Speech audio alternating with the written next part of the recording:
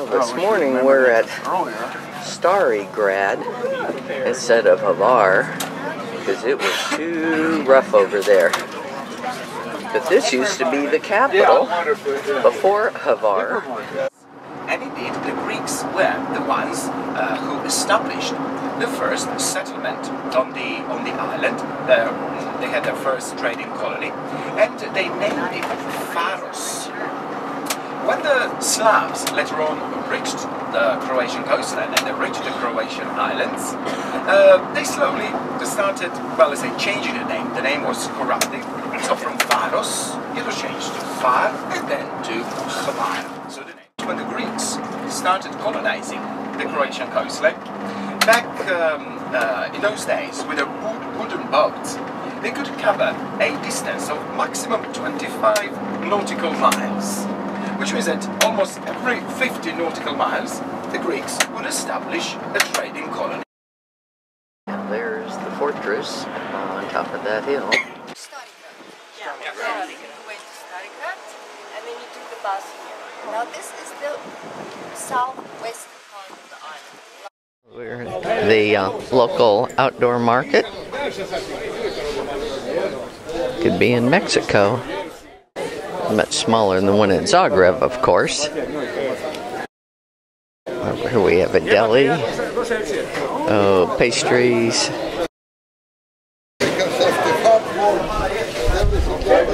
Those look yummy. Lots of fruit. This is the side gate entrance to the town. Not very fancy. The nobles lived in this part of the town. Gothic and Renaissance is always mixed. You don't get like in Italy clear Renaissance.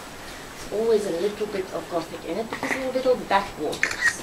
It's possible to don't, you know, to do. There's a well. They collected rainwater, so it's more of a cistern. We're here after the fall of the Roman Empire.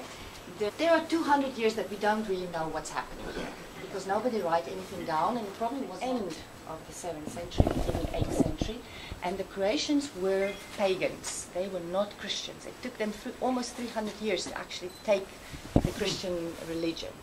So as they came down, they burned and everything. All the churches were burned down. A Hungarian king, and maybe he was a gambler, but he wanted money. So he sold the whole of Dalmatia for 100,000 ducats to the Venetian Republic. And then this became Venice for 400 years, from 1409 until 1797, when Napoleon broke down the Venetian Republic. He also broke down the Republic of Dubrovnik. The lion had in his hand. And in this case, the book is closed. And that means that this building was built in the time of war. When the book was open, it was a time of peace. Then there was education. And also their motto written on this book, Ora et Labora, pray and work. And the Benedictines are very shy actually. They don't go out of their monasteries just because they don't need to. And they were also in the past very important for the education of young women. You can go into the monastery, like to a school. In those days women were not educated, but especially the noble girls, they would go to the nunnery and get some education, learn how to sew and how to read. They use the agave to make lace. It's the same agave they have in Mexico that they make tequila from. They prefer wine and use the agave for lace. They take the fibers out of the leaves. It looks like this. Of course they take long ones, they do an effort. They sort them by thickness and by color. They treat them in a secret way. They never tell us. And then they make these laces. And every lace looks differently. They design themselves. And they are quite expensive, of course. For a lace about this big, you pay up to 500 euro. There's no round number. It costs 526. This is a caper plant. It grows here because it likes the limestone. So before the flower opens, we pick them. Put salt water on it so that this salt pull the bitterness out of the capers. Put it in the sun, let it evaporate, and then you put it in homemade vinegar. This is a palace up here. This square of And this is more capers growing on the side of the building. This building is definitely Renaissance. This is a cathedral, and they're telling us the time. Bell tower is higher than the rest of the levels. It gets higher as it go up, and the narrow openings are narrower as it goes up, and there are more of them, and this makes this elongation effect, and that is typical mannerism. Saint Stephen. He was a pope in 250. Christianity was illegal at the time around here. They had to have their church in secrecy, so they had church in the tombs in Rome, and the Roman soldiers found out about this, and they went in there and they killed these Christians there, and they beheaded the Pope, Saint Stephen, and that is why he's also... This door was for the commoners into the church, and this door was for the noblemen. 1611 is the date here. First year of peace under Venetian rule. There's the Lion of St. Mark. It's the first municipal theater open to commoners in Europe. Typical Renaissance shop window. The door, the window, and the counter to conduct business. There used to be the first cash register.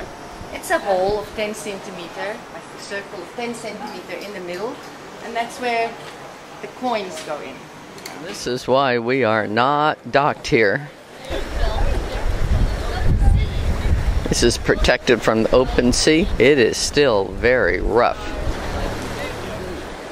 Napoleonic Wars. The Russians were out here on this little island, And then in 1957, and they bombed the town that the French were holding. 1571, and luckily we had the fortress done. That fortress was finished in 1551, and all the people went up to the fortress and looked on how their town got destroyed, also the arsenal, the cathedral and everything, their houses. But they were safe. Nobody was caught. No women were taken away as slaves. And you know, the Turkish, they like to catch little boys. This was an Illyrian fortress in the 1300s. So the fortress started to be built in the 13th century. It took a very long time. They built it, the cost of the building was by the selling of salt. They sold salt, and then they covered the costs. And then, of course, it was finished in 1551, so it took a long time to build. And then, 20 years later, exploded. We didn't have any. It's a warning bell from the 1600s, the original We didn't have any bell. or anything on this island of ours. We can say we were not in the war. Only thing that we, of course, our young men had to go and fight in the army. And also, of course, all the refugees came here. It's a town hall. With their coat of arms holding in their paws. And in the time of Venice, that was the courthouse. So if you were found guilty in the courthouse, you were put on the pole of shame. You see this pole a little bit to the left? It also has a lion down. So you were put there, and then the townspeople can throw you with rotten eggs and tomatoes and things. If you were, of course, got the death sentence, you were either stoned, or your head were cut off if you were noble, or you were hanged if you were a common person. We're up on a big patio up here next to the arsenal. Come around the corner and it's even brisker over here.